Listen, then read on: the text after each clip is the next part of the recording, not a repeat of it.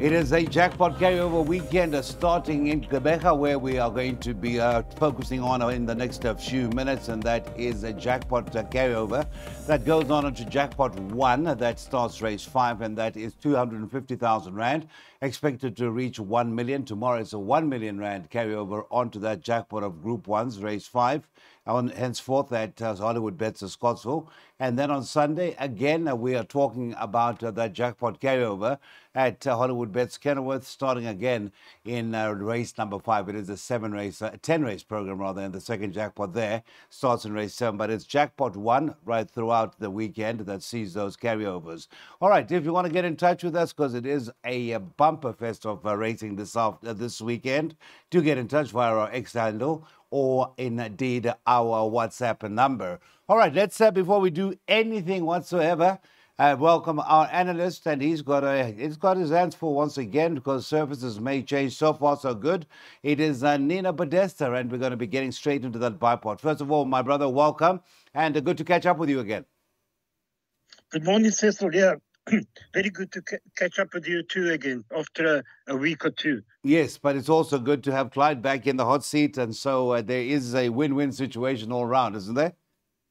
Yeah, absolutely. Lovely to have Clyde back. Indeed. Right. Let's get straight into the bipod. Now, this bipod, and I take it all the exotics are done on trust that we are on a turf for the whole afternoon. Is that right? I certainly hope so, because I've studied for the turf. There is a possibility that it might go to poly later on, but let's hope the rains stay away and they can finish the meeting on the turf. All right, let's quickly have a look at your selections, but I can highlight the favoritism in race number 2. The 3 Arabian Red is at 16 to turn firm, 16 to 10. Richard Fourie and Alan Crave, the 1 Havre de Gras, that's at 9 to 2. 9 to 2, the 2 Seaside Trip, the 6 Sundrop, and the 7 Dumisani are both at 7s. It is 18 to 1 and better bar those. That's your selection. Outlays 256 Rand, Nino. Just one question. Which is your first choice? 1, 2, 3, 7. I take it it's the 3. It's probably the 3. I like the last run on the poly. It was finishing well, and I think it's going to be better on the turf. And the 1600, I think it's going to suit. So that's my first choice. You can put a line through number of the Grace last run. Something went wrong. I think he'll also improve on the turf. That will be my second choice. And then number 2, Seaside Trip. Just take note of the jockey, because I believe Louis McCoxer is not riding today. And then number 7, Dumisani. Thank you very much. 1, 2, 3, and 7 in the bipod. Thank you, Nino. 256 Rand starts at 12:30, and as we wrap up our preview to that first leg of the bipod, Ray Danielson will deputise for Louis Mkotwa on the 2 Seaside Trip. All right, we can tell you that replacement or deputising for the indisposed Mr. Louis Mkotwa in race 3 on the Mayor of Merivale, who finally gets to make that local debut. The last time was a scratching. This time it is with a different jockey, and that is Ray Danielson. That is number 6, Mayor of Merivale, now trained by J.P. Nell. Right, that is one that, of course. Now, we're talking about race number 3, and just a quick look at the top 2 or 3 in the betting for that first leg of the PAB. Reminded it is 9 races on the card. And Pattaya, Richard Fourie for Alan Crave, a recent relocatee. This will be a third run in the province. Into 9 to 2 from 5 to 1. It is 9 to 2 about the 8 Dawn Cloud, the 6 Mayor of Merivale, 5 to 1. The 3 Spec Magic, rather, that is at 15 to 2, 15 to 2, the 10 Master of Defense. Right, Mr. Podesta, a maiden plate over the 1600 meters, as you know, as you and I know, Mayor of Merivale. That debut in the province has been delayed, but finally today, and it is Ray Danielson, if you'd like to know, who's just been allotted the ride. Yeah, Cecil, it's finally getting a run today on the turf. I actually didn't include it in my bipod, which I maybe suggest for the people to add it in. But what price is number 11, Port Colours? Port Colours in race number 3 is 9 to 1, along with the 4 Jet Band, also 9 to 1. Well, interesting that Simonga Kumalo could have ridden Spec Magic for the stable, but he opts to ride Port Colours, which brings some fair Cape Town form, and I think that could be the lurker in the pack. So So my numbers were Spec Magic, Pattaya, Warsaw, and Port Colors. That's the 4 I put in the bipod, but we should maybe add number 6, Mayor of Maryville. All right, so it'll be 2, 3, 8, 11, the original first 4 horses, but you can add in Mayor of Maryville, the 6, and now to be partnered by Ray Danielson. PA starts race 3, and again another outlay of 256 Rand. Well, if you add the 6, obviously that'll change, and it's off at 1 o'clock. Okay, so if you've missed the show so far, welcome. It is going on to that first carryover as far as the jackpots are concerned for the weekend. There will be 250,000 Rand going on to race 5 in Gqeberha PE today, which is what we're going to discuss. R1 million going on to the first leg of the grade 1s at Hollywood Bets Scottsville, and that is R1 million expected to get to 3 million, and then back to 250,000 on leg number 1 of the first jackpot, and that is race 5 at Hollywood Bets Kenilworth on a Sunday. No turpentine racing this weekend. All right, so we've got deputizing for Mr. Louis Mkloto on the one pay night. That will be Ray Danielson, who is going to be filling in for Louis in most of the afternoon, along with Chase Mojan. But we're talking about race number 5, where we've got Puerto Plata at 33 to 10, the favorite, Richard Fourie and Alan Greef. This will be a 5th run in the province. Number 1, a pay night. Ray Danielson aboard now is at 9 to 2. 9 to 2 nibbled at the 3 light without. Also nibbled at is the 4 Juan Carlos, and that is into 11 to 2, 13 to 2, and better bar those. Well, some exotic names in race number 5. Are any of them going to come through and win and justify this, these tongue twisters we've had to go through? Nino? Yes, I'm here. I said there's some exotic named horses in race 5. Is one of them going to come through and win? Puerto Plata is the favorite. Pie Night proved that he can run on the turf. Yes. So this is a competitive race. I like Pie Night Yes. to beat Puerto Plata. Okay. So, 1 and 8 on my first 2, but I've added 5 and 1, 2, 5, 6, and 8 in the. Okay, 1, 2, 5, 6, and 8, and we're going to be discussing that bank in detail when we get to it. That is race number 7, but quite wide in that first leg. 1, 2, 5, 6, and 8. That is a pay night. The 1 of the 2, that would be a Magical Midlands, a horse that's been good to you. 5, nothing else matters. The 6, that is Juan Carlos, and the 8 of Puerto Plata. Please take note, that first jackpot, the jackpot carryover starts at 2:10 with race number 5.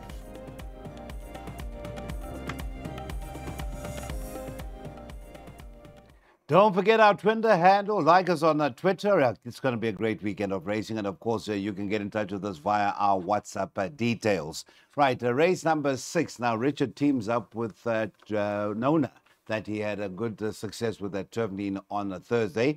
That was a Queen of Love for the Roy Magnus Stable, a Faststyle winner.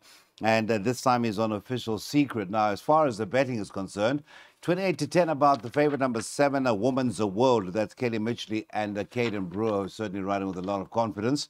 The 8, Public Benefit, is at 4 to 1 in from 9 to 2. The 1, Official Secret, 9 to 2. 9 to 2 about the 5, Double Check. 9, Gideon's Daughters at 9 to 2. There's 15 to 2 and better bar those. Scratched is the 16 Clue. That leaves us a field of 8. Now, Nino, the last time Gideon's Daughter was all the rage and didn't quite go through with winning, but today can it make amends?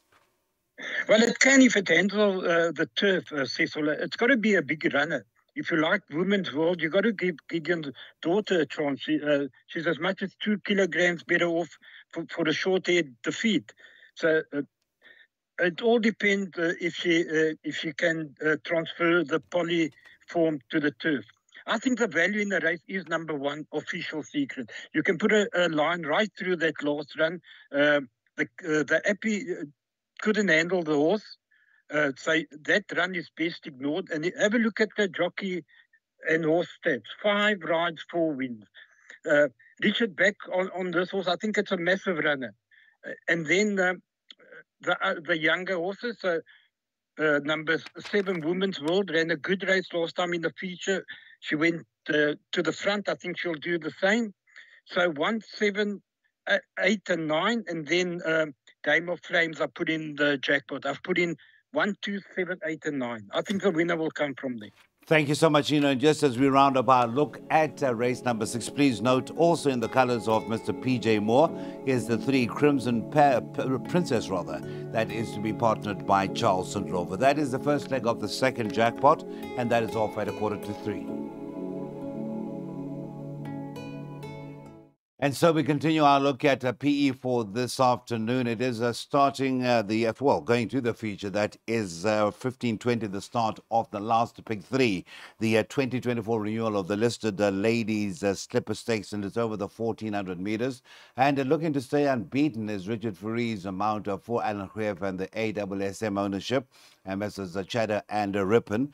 And Spice Mainbrain is the runner in question. That is your unbeaten sort from 4 runs, and that is at 7-10, understandably. So the 4 Happy Holly is at 21-10. There's been quite a bit of support for the 4. That is Gav Smith and Calvin Abib. The 1 being Mary Maiden coming through from the Western Cape, Justin Snaith Saddles, 15-4. 11-1, the 2, Can't Say No. It is 28-1 and a better bar those. Right, Happy Holly, the money is pouring in. I don't think it's any of yours because I know you've always liked to supply the Mainbrain, and today will remain unbeaten? So I firmly believe so. You cannot oppose this filly. She's unbeaten 4 runs. She's a 4-time winner, carrying level weights, 1-time winners, and a maiden from Cape Town.